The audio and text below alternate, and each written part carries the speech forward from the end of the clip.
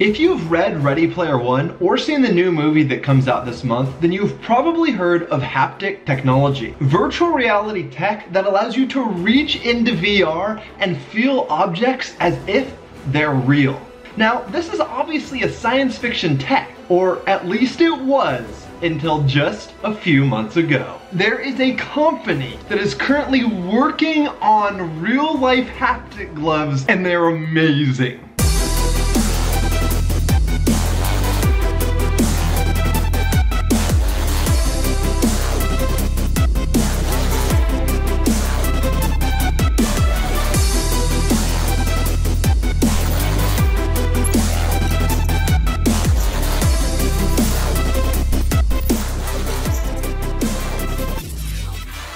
Hello YouTube, my name's Jake, and if you are even the slightest bit interested in virtual reality, then you've stumbled across the right channel. Right now, one of the biggest limits on virtual reality is how we're forced to interact with it. Currently, we have to use these clunky controllers that they kind of seem like hands, but they're not really. It would be great if you could actually just reach your hand into virtual reality and touch a rock. Almost anything would be more immersive than having to interact through something like this. Not to diss the HTC Vive controller, I actually really like it, but it's still not my hand. That's why when I read Ready Player One for the first time, it blew my mind, because the virtual reality, the oasis in Ready Player One, is so immersive because of its haptic gear. The fact that you can see and feel your entire body in virtual reality, from your hand to your toes, makes it feel like you're truly there. It's a level of immersion so far beyond what we currently have.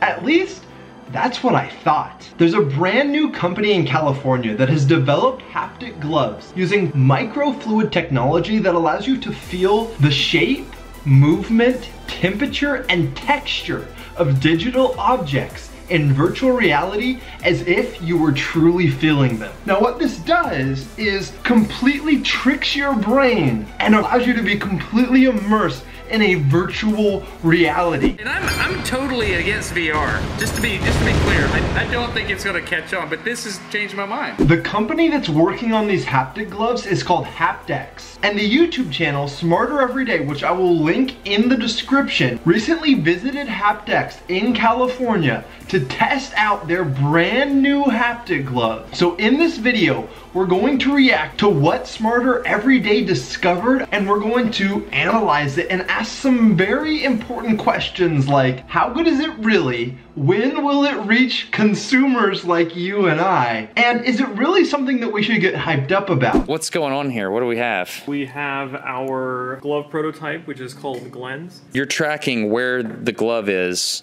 in 360 degrees. Okay. I think you should just try it. Just try it? Yeah. Okay. It'll make so much more sense to you. All right, let's do it. So the first thing you see here is Destin shows up at the HaptX headquarters, and he first starts asking questions about how it works. How exactly does the experience happen? And the first thing the guy from HaptX says is, maybe you should just try it. And I think this is a very important point here, because for those of you who are watching this video who have never actually experienced virtual reality, you can hear people, you can hear me try to explain what it's like. Like, you look around, you actually feel like the stuff is around you. Like, you can hear me say that. But unless you've actually tried virtual reality, it is impossible.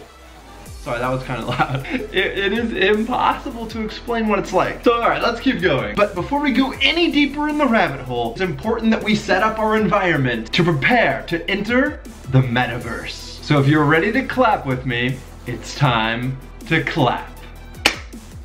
And I hear lightning. Rain and, yep, so just go ahead and stick your hand out and This is the exact moment I realized that they've done something amazing. I'm not a VR believer, but you can actually feel each individual raindrop in your hand. It's not wet or anything like that, but it's perfectly timed, perfectly positioned, and your brain accepts it. This is also the exact moment while I was watching this video that I started to lose my shit, because that is the coolest thing that has ever happened. Okay, maybe that's an over-exaggeration, but if you haven't been able to tell already based on how I've been talking about virtual reality, I absolutely love it, and this advance in virtual reality, in haptic technology, is so revolutionary that I just want to scream. All right, but let's keep going. Let's watch the next part. I feel like a kid. This is pretty cool. I can just touch all this stuff.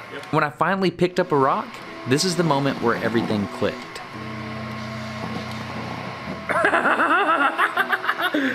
Did you guys hear his laugh when he reached in a virtual environment, grabbed the rock, and felt the rock? Like, you guys have to understand that he is someone who does not believe in virtual reality. He thinks virtual reality is not gonna catch on, which it totally is. Virtual reality is totally gonna catch on. And despite that, the moment when he actually was able to feel a virtual rock, he couldn't help but laugh like a child. That's crazy. The first time I watched this video, I started laughing harder than he was laughing when I saw his reaction, because it blew my mind too, and I haven't even tried it yet. Can I stand up? Yeah. I've got a cable here I gotta be careful about, right?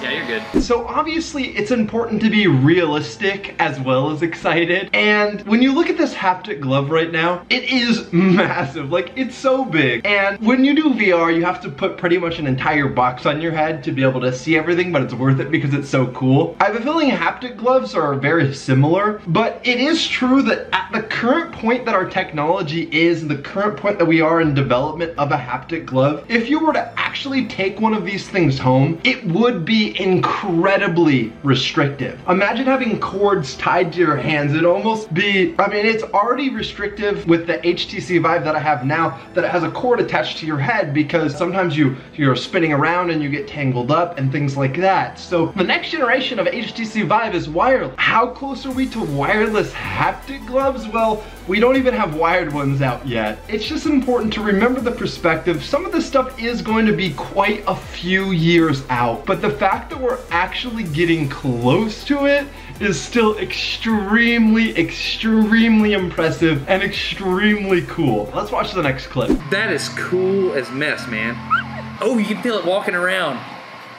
You're a genius. How many different sensors do you have in the palm? Because I'm feeling every leg. 120. 120? In the total glove. As you guys can clearly see, Destin is so impressed with what he's feeling while using the haptic glove. He has a spider on his hand and can feel every single leg where it's touching his hand, and when the fox was on his hand running around, he could feel that as well. I think anytime that you have a company or a new product and you have a non-believer come in who's already kind of hostile towards what you're doing, and you're able to change their mind as much as Destin's mind's getting changed here, you know it's a game-changing product. I truly think that the biggest limitation for VR right now, the biggest stopgap, is the price, and just the fact that not enough people have been able to experience it. So let's finish off here with one last clip from Destin and Smarter Everyday's video. It's way cooler than I thought it would be, I'm gonna be honest. It doesn't take long for your brain to just totally engage with it, does it? This is like way cooler than I thought it would be. I'm totally against VR. Just to be clear, I don't think it's gonna catch on, but this has changed my mind. If this is something that's very interesting to you guys, I highly recommend you click the link in the description and actually go watch Smarter Everyday's full video. After, of course, you subscribe to my channel. Subscribe to my channel first, but let's quickly leave the neon black so that we can go to the outro.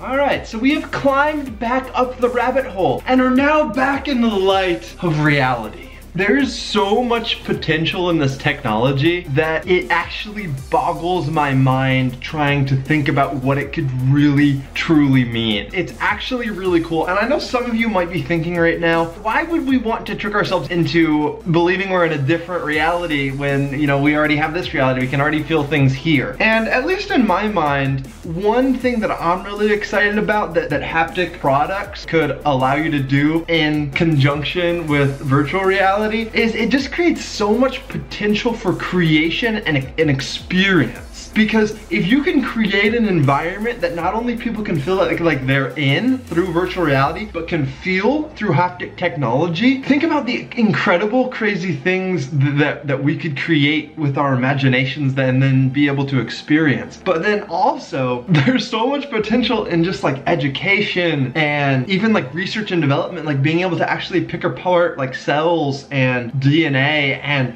mess with it and feel it. It's really, really cool. It's so cool. Oh, get up and stretch. I just want to thank you guys so much for spending 10 minutes with me in my office, just exploring something that I'm really excited about. If virtual reality is something that you're also excited about, or you're starting to become excited about, I highly would encourage you to subscribe to my channel, because here I play a lot of VR games and show you what they're like and review them. I also talk about VR news, like when new technology like this comes out, I make these sort of videos as well. So if you did enjoy this, make sure you hit subscribe so that you can stay informed and entertained about all things virtual reality. Also hit thumbs up. If you're still here, hit thumbs up.